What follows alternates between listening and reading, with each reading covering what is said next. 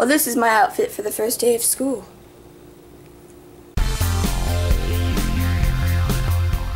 So I'm gonna have to go to the bus stop in a second, but it's my first day of sophomore year. Yay! Brutus, say you'll miss me. You'll miss me, won't you? Yes, you will. Yes, you will. This is really hard because I'm carrying like a million things. My book bag makes me look like a turtle. I feel relatively calm other than a weird feeling in my stomach. That's normal on the first day of school, right? Now, if we're lucky, the bus will actually pick me up on time today. If we're not, then I'll descend into a ball of horrible panic. I don't want to go back to school. I want it to be summer forever. Hello, Haley. Hello. Hello. I'm in lunch. Quite obviously, I just got home from school. First day was okay. Rudy, what are you doing? Attention hog. You're an attention hog.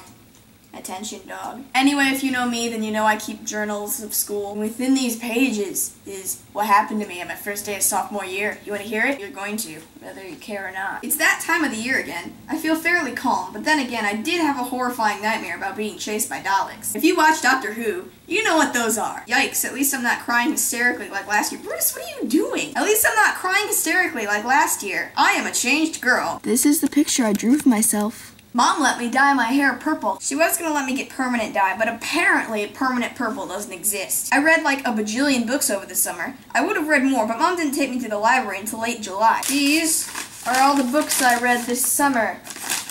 And onto the back. I'm not going to tell you all of them because that would take a while. But my favorites were The Midnighters Trilogy by Scott Westerfeld, Ultraviolet by R.J. Anderson, The Dark and Hollow Places by Carrie Ryan, Will Grayson by John Green and David Levithan, Insignia by S.J. Kincaid, An Abundance of Catherines by John Green, Paper Towns, also by John Green, and 13 Reasons Why by J. Asher.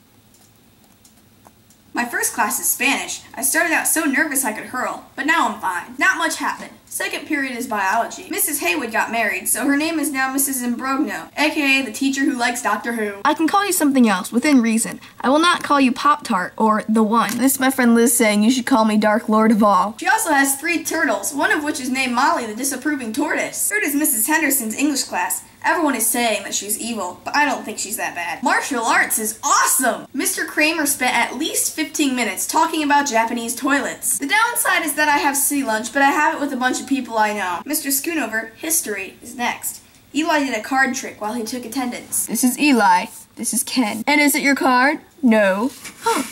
I'm kidding, I got a queen of spades. Mr. Schoonover talks really fast. His instructions are like speed raps. He's entertaining, but breaking a rule gets you an automatic detention. He also wants a falcon tattooed on his calf. I'm thinking, that's going to take a while. Mr. Levecki teaches geometry. It appears that he's into comics, so that's good. Bad part is that he's having us do project-based learning. Group work! All here! God, why have you forsaken me? This is Levecki with his Hulk glove. Also, here's a drawing of my math notebook. I'd show it to you, but it's in my locker. My last class is graphic design with Mrs. Carson, so that's my first day in 3 pages. I don't know what else to say, really. I should probably go and do stuff. Wait, bye to the camera, Brutus. Bye. Bye.